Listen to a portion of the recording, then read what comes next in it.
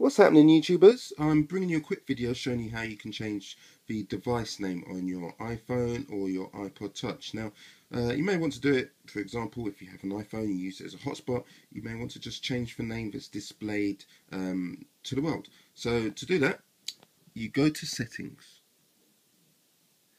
then we're looking for General, then About, and you'll see Name and the current name.